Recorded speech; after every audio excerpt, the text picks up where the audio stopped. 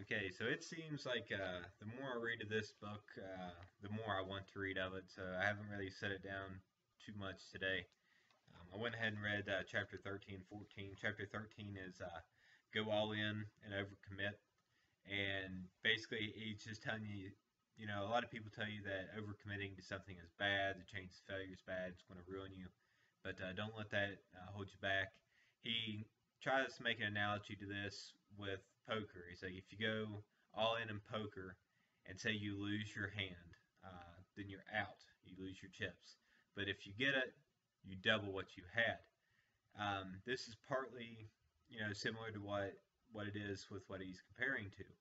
He says your hand and your life is somewhat similar to poker, to where you can go all in.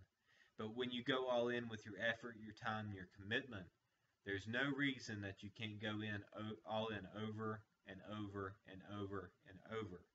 It's not like you can go all in one time. If you lose that hand, you're done. He says go all in. If you lose, gather yourself, go all in again and again and again and again and again until you actually win. When you win, it's going to continue to win for you. So the next chapter, on chapter 14, he calls it expand, never contract. He relates this to the recent economic status where everybody's contracting, businesses are falling apart. And he said, if you have big visions, you can never contract. The only time you can contract is for brief moments when you're preparing yourself to expand, and expand big time. He talks about all these things where we had the recession, and he said all these businesses were expanding or contracting, and whenever they was contracting, he was expanding. He didn't cut his wages on his workers. He actually used his personal money to advertise more, and he picked up progress in every area. He said he spent more money in 18 months than he did the past 18 years, but he was scared, and he did it anyway because he knew if he could do it, he would gain tremendous ground.